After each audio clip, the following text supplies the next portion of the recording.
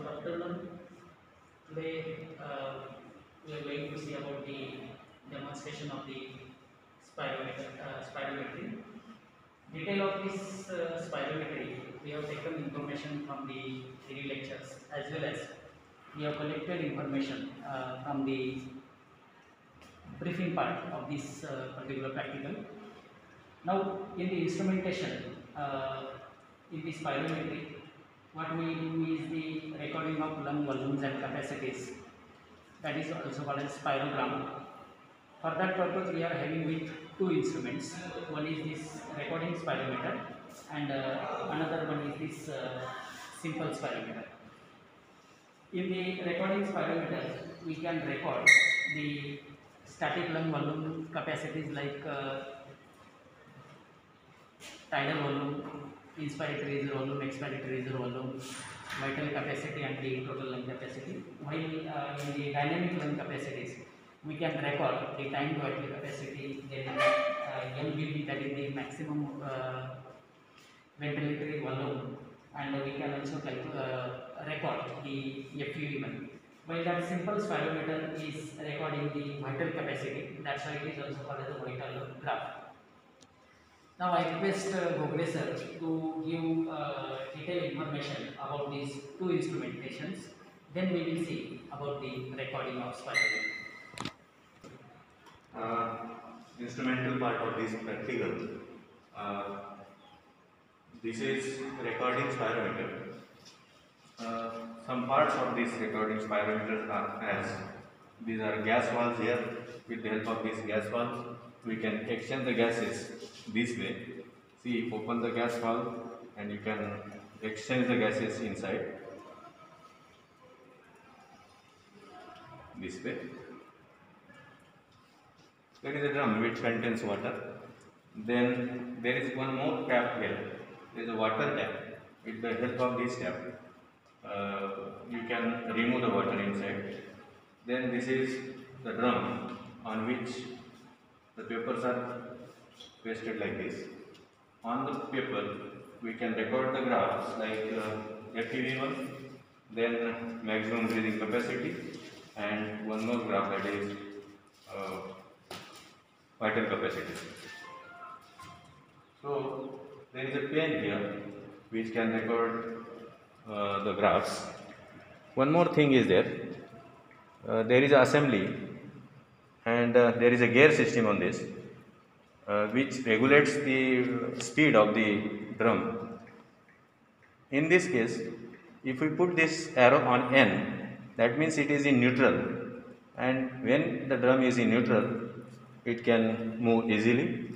When we shift it to 17 seconds, that means there is one revolution of this drum in 17 seconds. We need different types of speeds for this experiment. So when we put on this 17 seconds, that means this drum rotates one revolution in 17 seconds. If we put it on 4 minutes, that means this drum revolves the speed like this, one revolution in 4 minutes. Then mouthpiece here, with the help of we required. Then one more instrument is there. This is simple spirometer. With the help of this instrument, you can record the vital capacity. Then this tidal volume. With the help of this disc, which is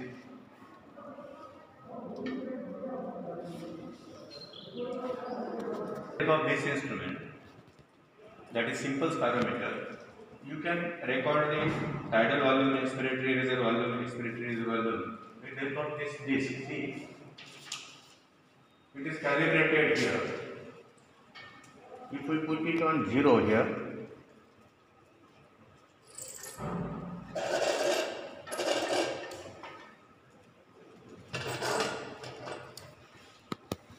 the arrow is on 0, and now you can record the tidal volume, expiratory reservoir volume here. These graphs are taken like this. This is FEV1 graph, where what we do is we record first normal respiration, then deep inspiration, holding your breath for a second, and then forceful expiration.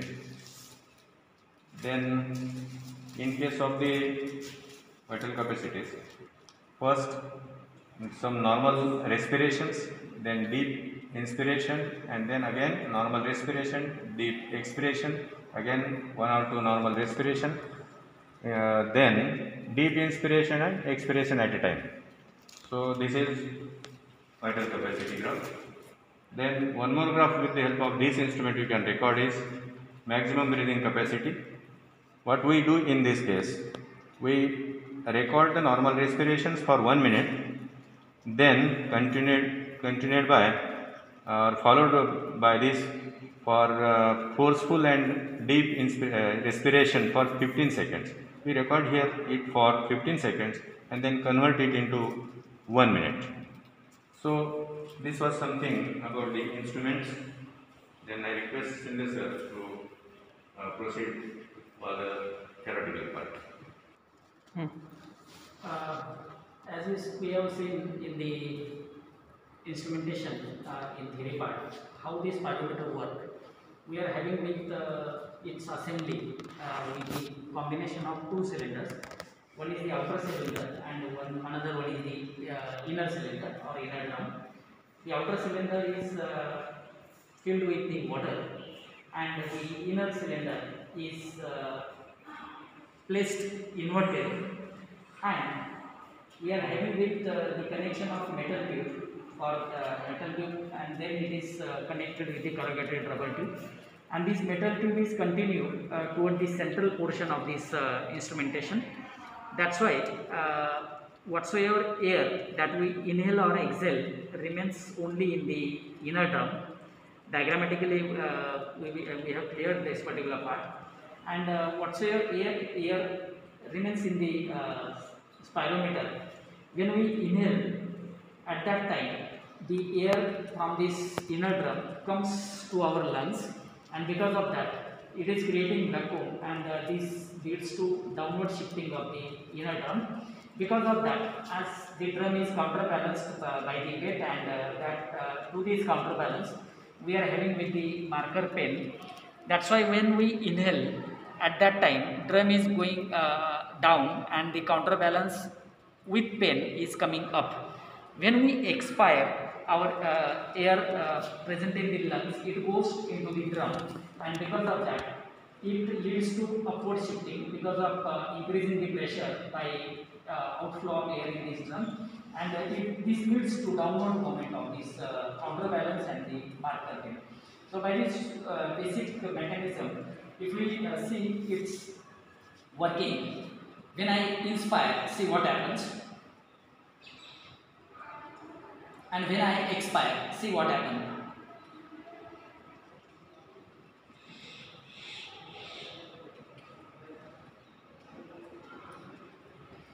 Then as the pen is moving, because of that, on moving drum, on this paper,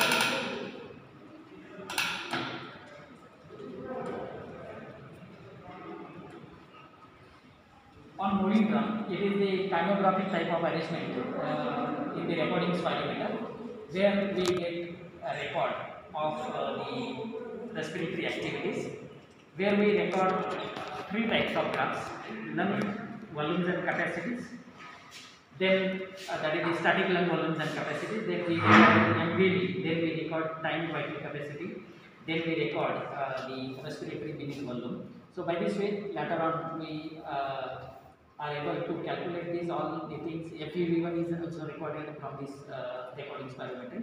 Now we are going to see about the recording procedure of the spirogram from this instrument. I request to show the recording from this instrument, how one can record this. Now, in first step, we are recording the normal static lung volumes and capacities. So first will be the tidal volume.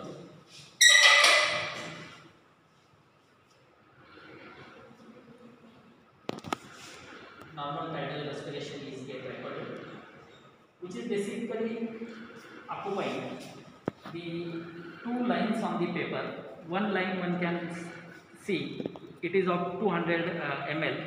So total, if it is occupying the 2 and a half lines that indicate the normal tidal respiration, then deep inspiration and that is the inspiratory reserve volume is get recorded, then again normal tidal respiration, and then with forced expiration expiratory reserve volume is get recorded, and then again the tidal respiration, and then in one stroke when we do about the inspiratory reserve volume and expiratory reserve volume, then we are getting the vital capacity.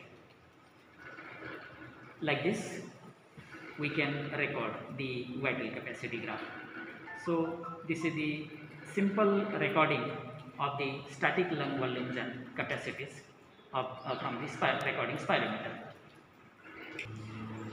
Then here we are going to record about two dynamic values. One is the respiratory minute volume, which is done with normal tidal respiration for 1 complete minute. So number of respiratory cycles into tidal volume, by that way one can calculate the respiratory minute volume, and after recording of respiratory minute volume for 1 complete minute, we record about the maximum ventilatory volume, that is the MVV. MVV is attempted with max expiration and inspiration, whatsoever max efforts person or subject can do, and that is hardly possible up to 15 seconds like this. So this is the recording of MVV after respiratory minute volume, and with this full efforts person can do this recording only up to 15 seconds. After 15 seconds there is complete exhaustion of the person, and this 15-second recording is used for further calculation of the dyspnea and the dyspneic index. In the next step we are having with the recording of FEV1. FEV1 is actually the part of forced vital capacity, that is the FVC or the time to vital capacity.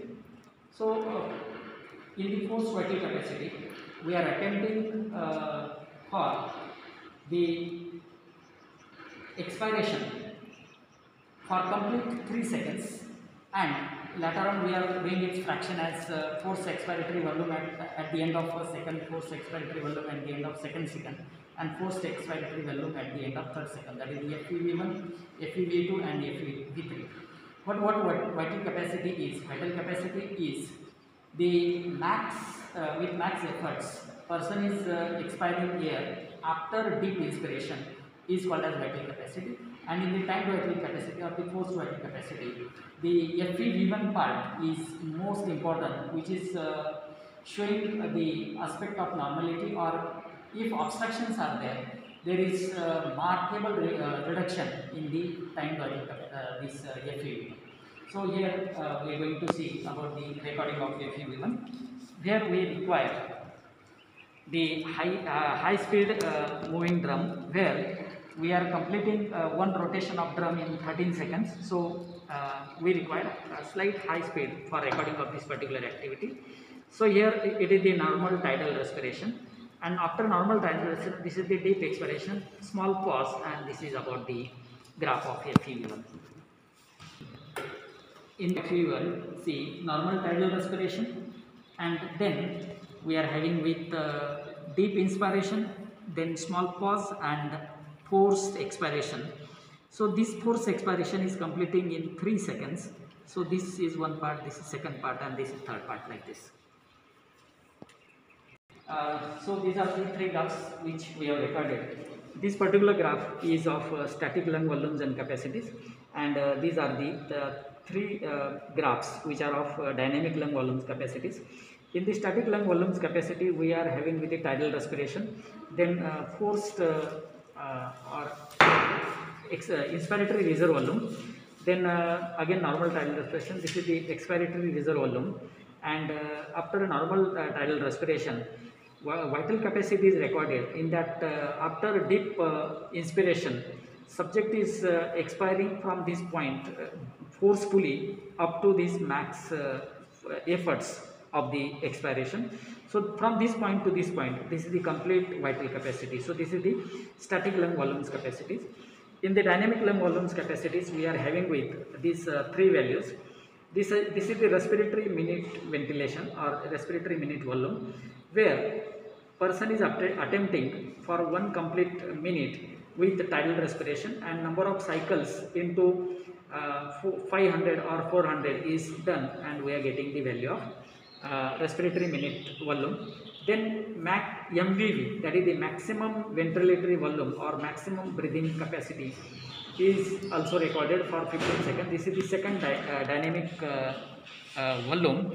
And then this third is the FEV1 with normal tidal respiration. Now this respiration and this tidal volume and this tidal volume, they are same, but this is on the slow speed and this is on the high speed.